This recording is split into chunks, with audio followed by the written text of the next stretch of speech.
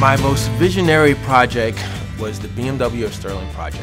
We realized that we started out as a small interior general contractor. Now we realize that we can move into the medium to small base building environment. Given that project, this is not normal for a small business, but it helped to jumpstart our business and move us into the mainstream of construction industry in the DC metropolitan area. In 2013, DDG was approached by a design-build contractor, LF Jennings Incorporated, along with MGMA Architects, to renovate the building for a new cultural center for the Sultan of Oman that's dedicated to educating the people of the United States and Oman about the differences in the cultures. The commercial real estate market drives me each day. The challenges within this market drive me, and it allows you to not only learn about engineering, but learn about business, learn about different cultures, and that's what really drives me.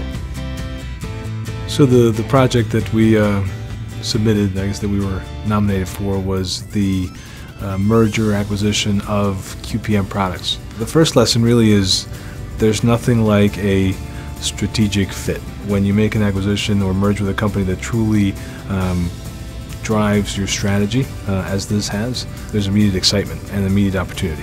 So now, instead of going to clients and saying, we can do a great job for you in these 5 services, call us when you come to those, we can say to folks that have properties around the country, if you've got properties, we can help.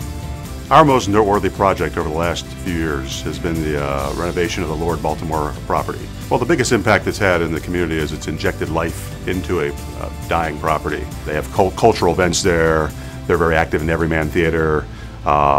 Recently they filmed House of Cards there. One of the biggest lessons we learned was that we had to touch every space in the renovation.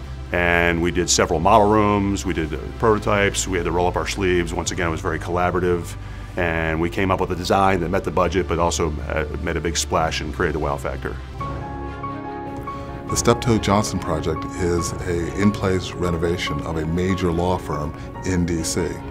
That project was completed in 13 phases over a year and a half while the project was occupied.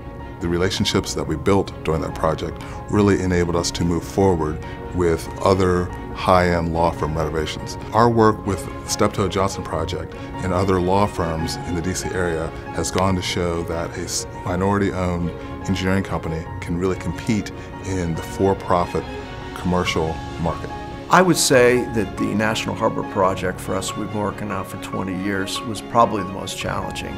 That project was started in the roaring times of 2000, the early 2000s. We've gone through recessions, and basically we've learned is how to deal with every kind of business environment we face as a company. The tax revenues from this project for Prince George's County will be phenomenal, and how they put that to work for public safety and schools. It's going to be a big economic driver for the state for many, many years, as well as the entire region.